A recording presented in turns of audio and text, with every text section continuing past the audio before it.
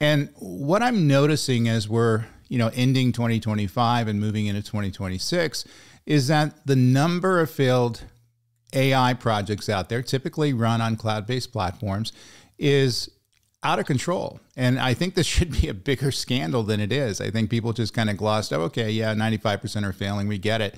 And yet the investment is still being made in many of these dysfunctional processes and some of the under-talent folks that are delivering this stuff.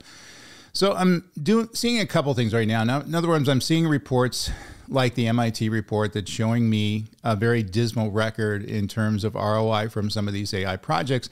The other thing I'm seeing is firsthand, I'm actually auditing, many of these projects. In other words, I'm under NDA working with large Global 2000 companies that are trying to figure out why their AI projects are not bearing fruit. And I'm finding many of the same patterns.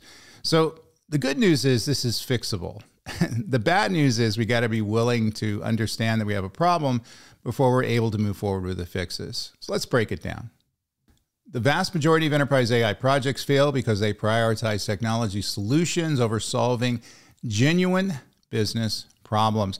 And this is really kind of the core reason why people are failing. The interest is in, as it's been in cloud computing and service-oriented architecture and edge computing, and every, major trend that has occurred over the last 30 years that I've seen in my career, the focus is never on the business problem. The focus is always on the technology. It's on generative AI, it's on agentic AI, and how people are going to leverage this technology specifically for their use case. So they talk about the technology first, and then talk about the business problem after that. And they really, do some dysfunctional stuff, and they attempt to fit the business problem, into the technology pattern, which is not the way you do it. You need to understand the business problem first and then back the appropriate technology into it, as always. But that doesn't seem to be a lesson that's being learned out there, certainly by the enterprises, but more surprisingly so by the large consulting firms out there.